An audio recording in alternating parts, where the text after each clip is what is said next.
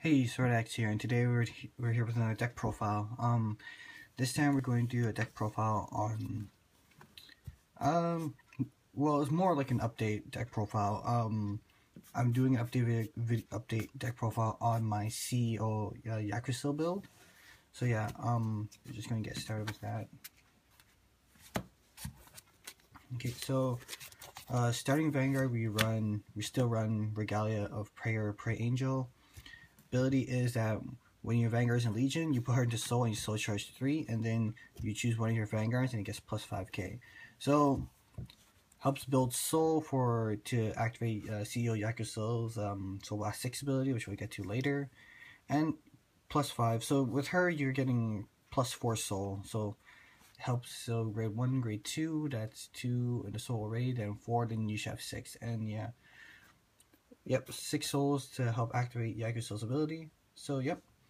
So, I like her a lot because she helps build the soul. And she gives a plus 5 to your Vanguard when you Legion. So, yeah. For grade 3s, obviously since it's a CEO build, we're going to run 4 CEO Yggdrasil. And we have 1 SP, because, yes. So, she is the main card that you're going to be using a lot, because it is a Legion build, so you're going to have her. So, her ability is that you Soul Blast 6 when this unit attacks a Vanguard, and if it's in Legion, you pay the cost. If you do, until the end of battle, she gets plus 1 crit, and your opponent can't guard with grade 1 or higher, so she gets a Glory effect. So, it forces your opponent to drop tons of grade zeros if they want to guard the attack. And with the support, with the tons of support and cards that Regalia gets, they're going to be dropping a lot of grade zeros in order to stop this attack. So, yeah, it's going to be fun for you, not fun for your opponent. And her second ability is that if you have another unit in the middle column, she gets plus 3k. So, but non-Legion, she'll be attacking for 14. With Legion, she'll be attacking for 23. So, not too bad. And she's so awesome. Last grade 3s, we run 4 Regalia Wisdom Angelica. She is the Break Ride, and since the Limit Break Enabler came out, you can actually run her. So her ability is that Limit Break 4, you Soul Blast 3. When you ride a Genesis unit, you pay the cost. If you do, you draw 2 cards, then your Vanguard gets plus 10k. So not bad. She basically gives you plus 2 basically for the turn. So yeah, and then when her second ability is when she attacks, you Soul Charge 1. She gets plus 1k. So you have to Soul Charge. It doesn't say you may. You have to Soul Charge when you attack. So it's a bummer. So you really don't want to be on her too often. Normally, if you between the 2 cards you have in your hand, since this deck also uses strides, you probably want to ride Yggdrasil first and then use Angelica to stride. But if you have Angelica in your hand and you don't have Yggdrasil, then you can easily just ride onto her and just wait till Break Ride turn, because Break Ride turn with these 2 is pretty devastating. And if you have the support cards in order, you're going to be attacking for really big numbers. So yeah, either or, it's up to you which one you want to ride first. If you want to try to get Break Ride out first, you can ride Angelica to Break Ride on top. Otherwise, you can just go Yggdrasil and use her for Strive fodder. But oops, wrong card. But yeah, yeah, I managed to pull out Break Ride turn before, and it was pretty devastating. I did hit really, really big numbers. So yeah, so 4 Angelicas. For grade 2s, you run 4 Norn. She is the mate to Yggdrasil, so obviously you want to max her out. And then her ability is that when you Soul Blast her, you give your Vanguard, one of your Vanguards plus 5k. So if you Soul Blast 3 of her, you're giving your Vanguard plus 15k, which is pretty devastating. Especially if you Broke Ride. So Broke Ride, then Legion, that's 30 by herself, plus the plus 3k, so that's 33. then plus 15, that is 48. And then I'll get on to more things later on with power, but yeah, 4 Norns, because she's essential when it comes to Yggdrasil builds. Next we run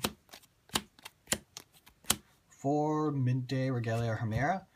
She's also pretty essential because her ability is that when you place her on rearguard circle, you choose 3 cards with Regalia in your drop zone and put them into your soul. So basically, instead of just soul charging from the deck, she basically helps you soul charge, recycle soul from the drop zone.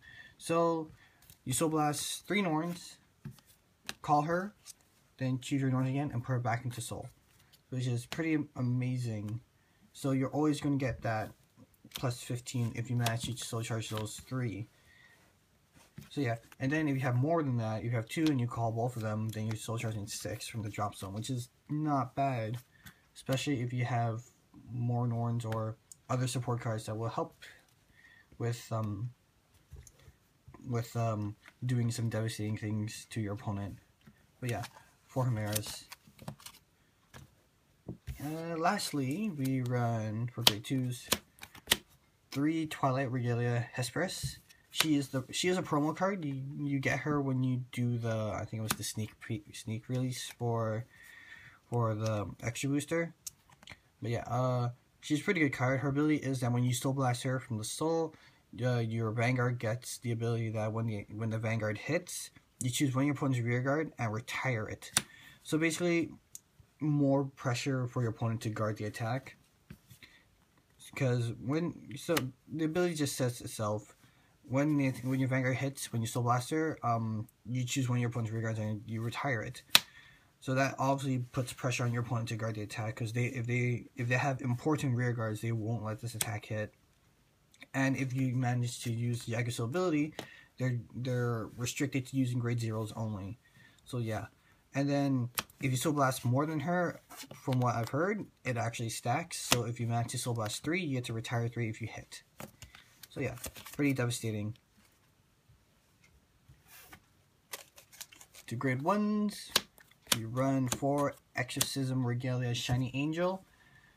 Nothing much to say, because she's basically the grade 1 version of Hemera. When you place her on rear guard, you choose 3 Regalia from drop zone and put into soul. That's about it. Nothing else more to say. Next, I run 2 Purification, Regalia, Pure Angel. Her ability is Counterblast 1 when she's placed on rear guard. You choose one of your Vanguard with Regalia in its name, and it gets plus 5 to end of turn. And also get the abilities Soul Blast 3 when the Vanguard hits. You draw a card. I don't find myself using her ability too often. I'm basically usually riding her as my grade 1 ride. But if you do manage to call her to rear guard, then Counterblast 1, you give your Vanguard plus 5. So it's basically adding 5k to your Vanguard, which is not bad. Especially since you're going to be pairing it up. If you use the starter, that's another plus 5. Then soul charging a whole bunch of Norns, that's another plus 15 if you manage to get 3 in there. So basically just help build power for your opponents to try to stop the attack. So dropping a lot of 0s because for Yggdrasil's ability. So yeah, 2 of Pure Angel. Next, 2 of the new Limit Break Enablers that came out in set GBT04. Run 2 just in case I have to run Angelica. And just call this out and then break ride easily. Done. That's about it. Next, one of the few cards that are not Regalia. I run 2 of the Stride Enablers, Skoll, just to help out with strides. That's about it. I can't use the other ability because I don't run Fenrir. But yeah, 2 Skulls, just to help with stride. And lastly, 3 Perfect Guards and 1 Quintet Wall.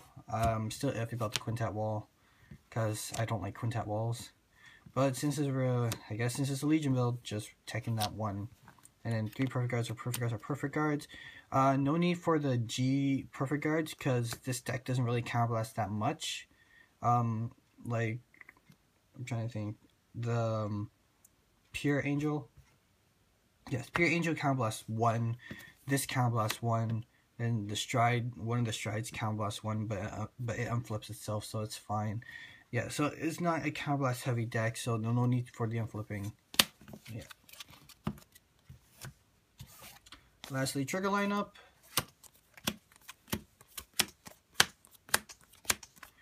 Eight crits, because crits are going to crit. Because you love to see that yellow symbol over there.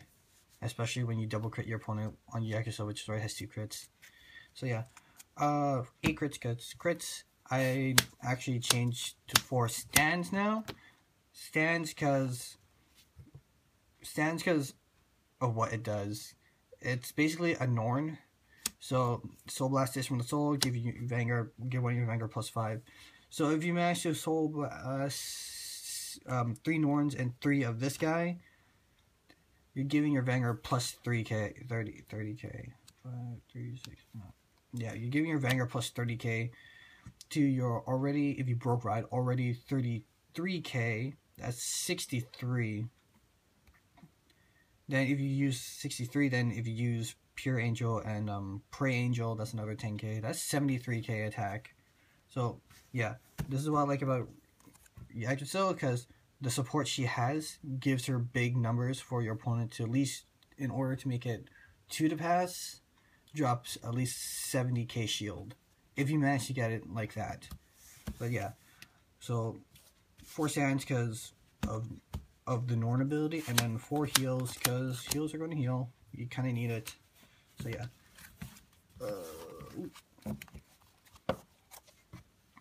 Now onto the G zone. Oops. One goddess of Firmament and Dione. She's just there for the on hit. Soul Blast 3, check top 3, put 1 in your hand, the rest into your soul. Nothing much else to say. I don't actually use her too often, so I just have her there just cause. 1 Doom Brace.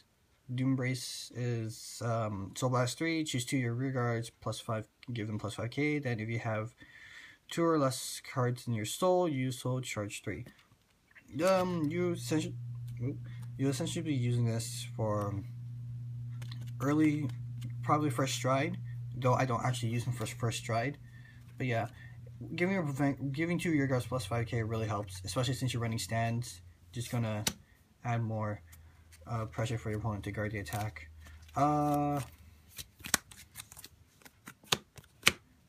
2 Sacred Flame Ultimate Regalia Demeter. She's actually the first stride I would actually go for, because since both your Vanguards are Regalia in its name. Ability is count when this unit attacks Vanguard, and you have a heart with Regalia in its name, you can counterblast 1. If you do, for each of your heart, you soul charge 3. So if you're a Legion, you soul charge 6, and then you unflip equal to the amount of hearts as well. So if you're a Legion, you unflip 2. So basically, she's counterblast 1, but after that you unflip 1. So basically, her ability is free to use. So yeah, 2 of her because Regalia, and then finally 4 Vanargandr. He's basically like really good because ability is Generation Break 2. You counterblast, you Soul Blast 6 and Persona Flip. When you attack, before you drive check, you check the top 4 cards. Then you put them however you want on the top or bottom of the deck. So basically, help you stack triggers and all that jazz. So yeah, nothing much else to say. I talked about him in the friend review of deck profile, so that's all good. And yeah, that's basically it for this deck profile, guys. Field formation wise, there's actually really not much of a field formation. You just kind of go with the flow. Obviously you just want to get, obviously the main important thing to have in this deck is basically have her on the Vanguard circle. Probably if you break ride, that's even better. You broke ride on top of Angelica, that's even better. So yeah. But other than that, whatever rear guards you can put out, just put them out. Whether it be grade 2 or a grade 3, because having a 11k rear guard is not too bad, especially since you're running stands 16k. So yeah. Other than that, yeah, that's it for this deck profile, guys. I'll see you guys in the next video. Bye.